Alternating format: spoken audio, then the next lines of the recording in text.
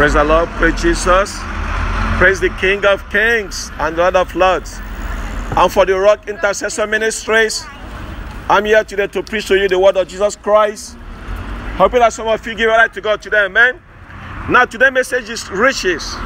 So I'm talking to you today about something that is very sensitive to human body, to every one of us, and that is money. The most sensitive nerve that is in human body is one thing that runs from the heart right to your pocketbook and then comes back again.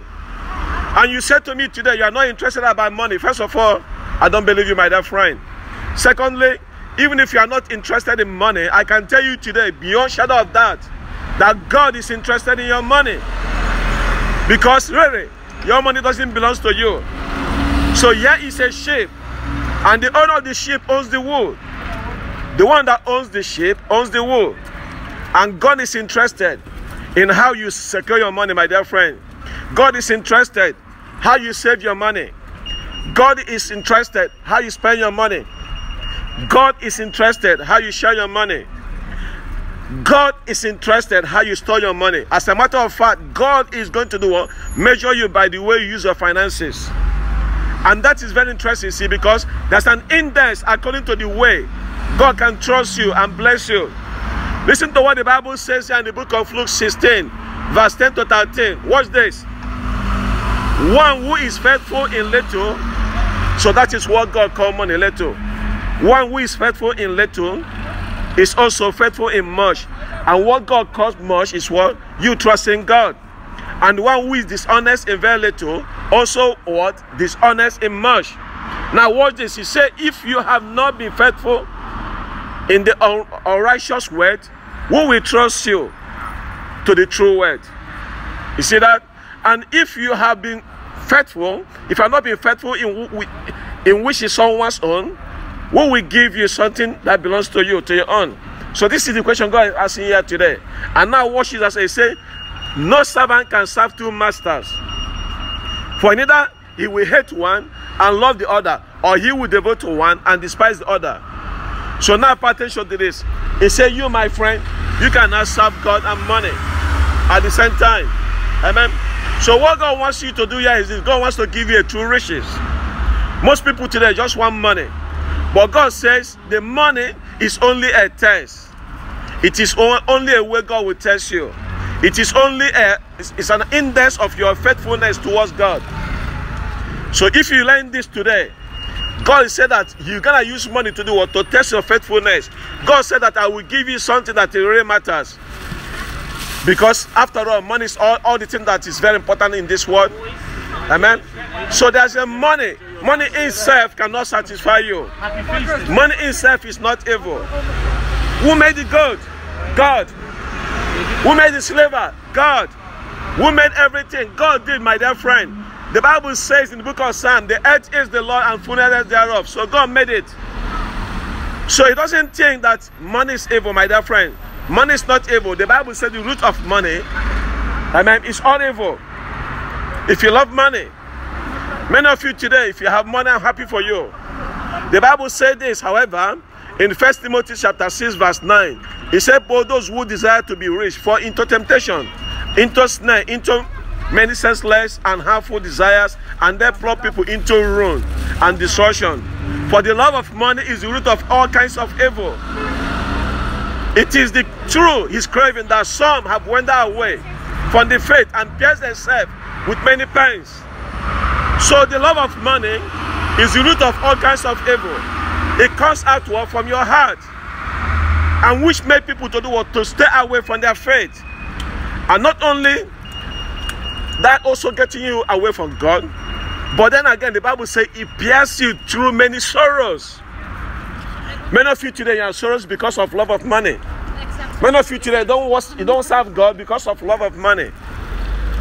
And my message for you today is riches. So today, money itself is not an evil, but money in the hand of a good man, he can use it to what? To feed the hunger. Money in the hands of faithful, that money can use to do what? To give those who are thirsty drink. Money in the hand of a good person, That money can be used to pay medical bills, hospital bills, and help the sick and clothe those who are naked. So money can be wonderful in the hand of a servant of God. I'm talking about those who have been born again. Amen. So 2 Timothy chapter 3 verse 1 says, but understand this, in the last days, there will come times of difficulty. For many people will be lovers of what? Themselves, and lovers of money.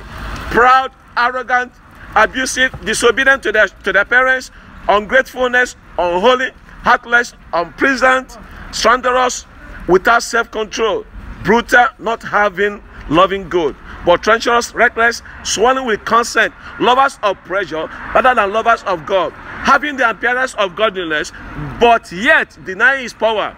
He says, avoid such people. That's very important, you see. The Bible says that the love of money is the root of all evils. And the Bible says that if you love money than God, he will stray you away from your faith. That is very, very important, because you see here, something here is this. Here is a man. If you are faithful to little things, the Bible says what? He will bless you in different many ways. Listen to what the Bible says here. God speaking here in the book of Luke 16 verse 11. He said, if you are not faithful with unrighteous wealth, you will entrust you. Who will entrust you to true riches? If you have not been faithful in that which is less, who will do what? We trust you. Think about that. God is using money to do what? To test your faith, my dear friend. And he called it what? A little thing. And he called that is much what? You trust in God. So there's something here that a man who is faithful and also what? Spiritual things, he will not fail. You see? Because if you have to understand this, God is using money as a way to do what? To give us the contrast. Because we know that the two things that made the world go around is what? It's God and money. So here, the Bible is saying here that if you cannot be trusted with money, you will not be trusted with true riches. You know what the true riches are? It's beyond money. Trusting God, faithfulness, righteousness, holiness. And most of us here today, we just want money. We just need money for money's sake. Most of us because of our egos. We have big problems. We buy the things we don't need with the money we do not even have. Pile up the credit card bills to impress people you don't like. That's why they say more money, more problem. But I want to tell you here today, that's the true riches. That what is really count. If you receive this from God, the Bible said this will endure forever and forever. Our Lord is saying that he's going to give you a money. If you are his steward, you will be entrusted. You will be tested with money. God bless you, brother. So today I want you to see, many of us here today, God is looking into your account, looking into your resources to see if you can be trusted. Let me remind you that all the money that you have belongs to God. You know, we should think it's only 10%. Everything that you have belongs to God. Your money, your house, your job, your car, your life, your wealth, your children, yourself, everything belongs to Almighty God. You are just his steward and he's testing you. So if you are not faithful with that, he cannot really do or give you true riches. So here's an index on how God wants to do what to bless you with a true spiritual riches. If you are faithful at the listings, the Bible says certainly you will be greater in the plenty. So now I can tell you, now you can tell whether or not money is your master. Well, just quite say this, it is God or money. There's the two masters operating the world economy today. And the master is something that controls you, that have power over your life, tells you what to do. Now, either you will be motivated by God or money. And you will devote to one and despise the other. You will love one and do or hate the other. It is impossible for you to serve God and money. You can devote your time for God and money at the same time. It is impossible. And how can you tell whether you are infected with the disease called the love of money? Here is a test for you today. The first test is what I call the trust test or the faith test. Are you trusting in certain riches? Now, if you are trusting in riches, my dear friend, you have got your eyes on the wrong place. Are you trusting your money or what your money can do for you? rather than you are trusting God for what God can do for you. Let me give you a couple of scriptures for you to understand the word of God right now. The 1 Timothy chapter 6 verse 7. It says, for we brought nothing into this world. Who can take none out of this world? We can take nothing out of this world. It meaning that everything that you have belongs to God. I hope that you get this understanding, my dear friends. Proverbs chapter 11 verse 4 says, riches do not profit in the day of wrath. So one of these days, the day of wrath will come. God is going to pour out his wrath upon this world. I will guarantee you that, because that's the word of God. But then again, many of you think you can buy God off with money. Last year, someone was telling me that he wants to pay God off. I tell him it's impossible for you to do that. Even if you say it's your sister, it's impossible for you to do that. You see? So riches will profit you nothing on the day of wrath. But the Bible says righteousness delivers from death. And that's why the Bible is telling you that God is giving you a test. Another scripture here is Proverbs 11 verse 28. He says, whoever trusts in riches will fall. Again, whoever trusts in his riches will fall. Friend, it is very clear warning. It is plain and simple. The Bible says, if you are trusting your money, you are going down. No two ways about that. So now, I'm talking to you today about those who are worldly people, those who trust in money. Friend, if you are trusting in money, you are mistaken, because the Bible says the righteous will flourish like a green leaf. So here is the second test for you, my dear friend. If you trust money, here's the second test for you, the priority test. The priority test. What are your goals in life? Really? What melts your butter? What sweetens your teeth? What thickens your sauce? What is your motive? What keeps you up in the night? What wakes you up in the morning? What are your goals in life? Are your goals primarily finance, money, or are your goals spiritual?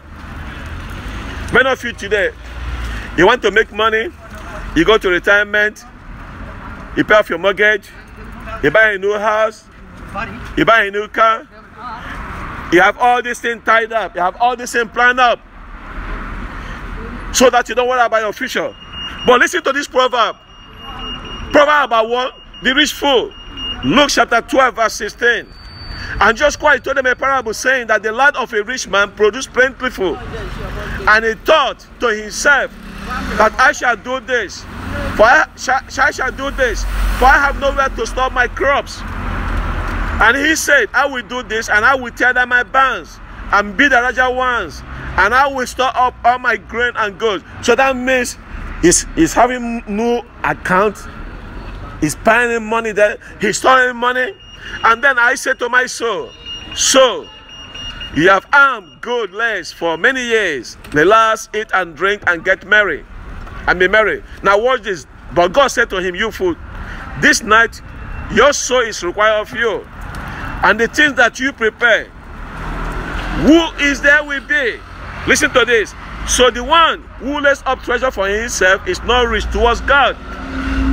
And in verse 15, he says that take care, be on your guard against all covetousness, for one's life does not consist in abundance of possessions. So the message here is this: if you love money, the Bible says you can't serve two masters, and your life does not possess in your possessions. You see? So today you're gonna see in a moment that God wants you to save money, God wants you to invest your money. But you cannot be consumed with these things. What is your great priority in life? What is your priority? Is your goal is to have enough money to impress others? To have the finest house? To satisfy your pride and your ego? For you to gain power? To secure all the money that you can? That is reckless, my dear friends, you see. No man, no woman, no young person should have their goal to do what? To have all the money they can. If you have all the money that you can, will you have time to serve God? Of course not. If you have all the money that you can make, will you have time to win souls? Of course not. If you have all the money that you can, will you have time to spend with your family? Of course not. If you have all the money that you can, will you have time to study the word of God? Of course not. And no one, the Bible says all this is adultery. The Bible says, you my friend, Seek the kingdom of God and the righteousness, and then all these things will be added to you. So the first key here is this for you to do also seek the kingdom of God. So here is a man making all the money but never seeking God first. What is your priority? This is the priority test, my dear friend. Another test here is this was stewardship test. God bless you. Stewardship test. I want you to see today, my dear friend. May I ask you a question? Is there anything that is in your possession that you will not grab apart from God? Because there's something that you are holding in your hand today that I tell you today to get rid of them, you will say no. Because why? You gradually do what? To have them. Is there anything holding you today not to serve God? Because Jesus Christ has impressed it. He said what? Either God or money. Pick a side. You can't serve God and money at the same time. And my message for you today is riches. Here is another test for you. Is this admiration test. Who do you admire? Where do you spend your time? Do you spend your time in the ancient money, or do you spend your time in the Word of God? Are you impressing people? Are you looking at the life of the rich and the famous, trying to catch up with Kardashians? Or are you looking at the people who are following God? Who do you admire, my dear friend? Do you admire the famous people, so-called stars, which are not stars at all? The star that fall from heaven is evil. Think about that, my dear friend. Astray. So today I want you to see in this message, my dear friend, riches. Because God is not against you making money. In fact, the Bible said in the book of Psalm 35 verse 27, He said, Lord, those who delight in my righteousness shout for joy, and be glad and say, evermore, great is the Lord who delight in the welfare of His servants. So God takes pleasure when He sees servants prospering. Deuteronomy chapter 8 verse 18, He said, you shall remember that the Lord your God, for it is Him who gives you power to get wealth. So God wants you to prosper, and God wants you to learn. God wants you to do what? To make money. But be careful. Don't make that mistake. You want to make money, the Bible says be careful. Don't make money in the expense of life or your health. The Bible tells us in the book of Psalm 127 verse 2, He said, it is in vain that you rise up early and go late to rest, and eating the bread of sorrow. So you see, here is a man burning the two candles on both ends. So people spend half of their life making money, and then their health is being destroyed. And then they spend that half of their time do what? Try to do what? To cure themselves. Because why? They have a problem with their health. So making money is good, but what expense? Is it expense to your salvation? Is it expense to your health? Is it expense to your family? That's the question you need to ask yourself today. You see? So today, many of you today, you are unhappy on both halves. Number one, do not do anything in expense of what? Of your health, of your life. Number two, do not make money in expense of what? Your character. Don't get it twisted. Don't get into some serious business, that ungodly business, unfair business practices that will do what? Will transgress the law of God and the law of man. Gambling, for example, is an economic fraud. All business are win-win, but gambling is win-lose. You can't have it both ways, my dear friend. You can't have winners without losers. You don't have to be a rocket science to understand this, my dear friend, to figure this out. Because the Bible is in favor of what? Fair business, honest earning. But don't get into business of gambling. Don't get into the business of pornography, street clubs, all these porn shows, all these crazy shows. Peddlers of filth. Don't get into the business of alcohol.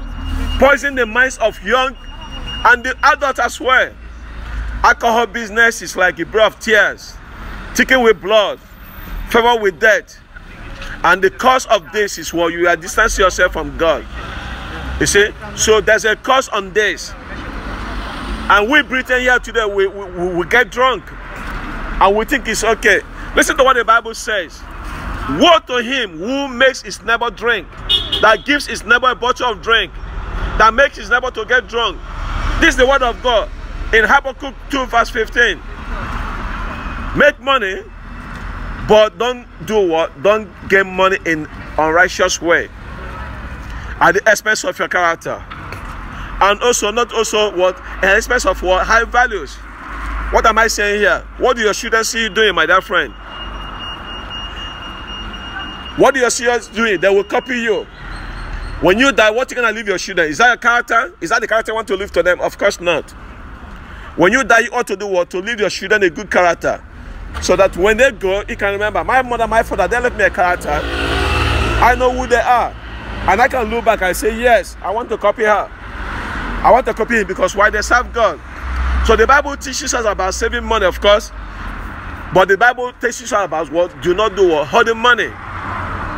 We have to do what? To plan for the future, to save money. But let me give you some couple verses here. Proverbs chapter 6, verse 6 to 8. It said, go to the ant, O sluggard, consider her ways, and be wise without having shave.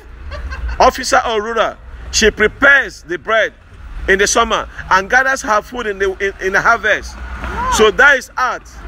An ant doing all these things. The Bible says ant lay food for the hard times.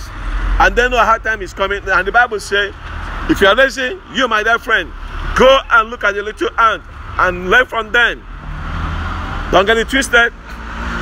You see, don't spend the money you don't have. Proverbs chapter 21 verse 20. It said, precious treasure and oil are in the wise man's dwelling, but a fool man spends it up. Do you have reserves like an ant? Be wise, don't spend it, my dear friend. Don't spend the money you don't have. Don't buy the things you don't need to impress the people you don't like.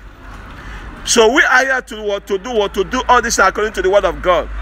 God wants you to save money according to your needs and not do what? Not according to your greedy. James speaks about greedy people, people who are hoarding money. Listen to it, the book of James, chapter 5, verse 1 to 3. He said, come you rich, weep and howl for the miseries that is coming upon you.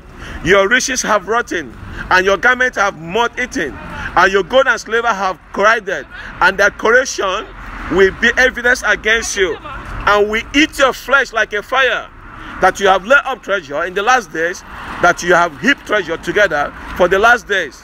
And one of these days, the judgment of God is coming. Your riches will be rusty. It will testify against you. Because while you hoarded money, you don't let the money circulate. You are piling money like people piling stamps and cards. Money not being used. It's not money being needed, my dear friend. So the Bible is not against you being rich, my dear friend. By the way, Abraham was rich. David was rich. Solomon was rich. Joseph was rich. Even Mary and Martha and Lazarus, they were all do-well people. Even Barnabas was rich.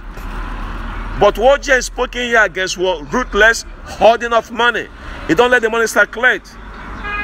And when you die, you my dear friend, you are going to do what? Be the biggest, be what? Be the biggest loser, be what? Be the richest fool in the cemetery. We ought to do what? To have enough. You need to determine what is enough for you.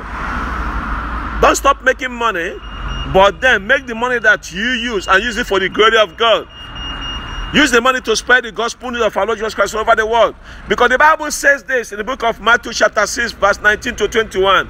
It said, do not lay up treasure for yourself on earth, where moth and rust destroy, and where thieves break in and steal. But lay up treasures for yourself in heaven, where neither moth nor rust destroy, and where the thief do not break in and steal. Watch this. For where your treasure is, there your heart will also be. All these things, the Bible is targeting your heart. God wants to change your mindset. God wants to give you what? True riches. But the Bible says you can't serve God and money at the same time. And then just Christ speaking here in the book of Luke 16, verse 29 to 23. Just Christ talking about a rich man who died and he's in hell. He lifted up his eyes and being tormented. I can imagine even in funeral. Many people might have gone there. You have the musicians. I mean, you have all the cars parked outside. Mercedes, BMW, all these fast cars. Even his business partner will say, what a successful man he was. But the man lifted up his eye in being in torment in hell. Jesus Christ asked you this question in the book of Mark 8, verse 36 to 37. He said, for what shall it profit a man to gain the whole world and forfeit your soul? For what can you gain in return for your soul, my dear friend? You say, brother Kingsley, if I give money, would that get me to heaven? My dear friend, no. You see, you are not being saved by money. You are being saved by grace of God, not by your works, not by your earning, not by your good works, not by your good works, not by praying 5 times, not by praying. You are being saved by what? By the faith on our Lord Jesus Christ, based what on the done at the cross of Calvary. You cannot bribe God, my dear friend. You can't buy your way into the kingdom of God. All you need to do, trust on Jesus Christ, what he has paid at the cross of Calvary. You see, how sad it will be a man to have billions in the bank and there's nothing for him in the heart. And he rises up on the day of judgment and he meets God face to face. He can offer God your riches. You see that? So today, instead of you trusting your riches, trust Jesus Christ. Trust Jesus Christ. Amen. Do you want to meet God that you don't know? God says here that he's testing you today. He wants to give you a test based on the money that you have in your account, based on your resources. What are you using it for? And the Bible said that he will give you a test. It is called what? Unrighteous wealth and other things. That is the test. That is the test that you have been tested. And if you do not pass this test, the Bible says, well, you will not do or receive the true riches. And that's what the Bible teaches us here today. For us to accept Jesus Christ today as our Lord and personal Savior. And the Bible says, seek him, or you'll find him. It didn't say go and seek money. It says seek God. You'll find him. When you seek God, the Bible says every other thing will be added to you. And it's quite fascinating. God called that thing that everyone most people are dying for money. He called it a little thing. And that is much is what? You trust in God. The man blessed in the mighty name of Jesus. Jesus is Lord. Hallelujah. Hallelujah. Amen and amen.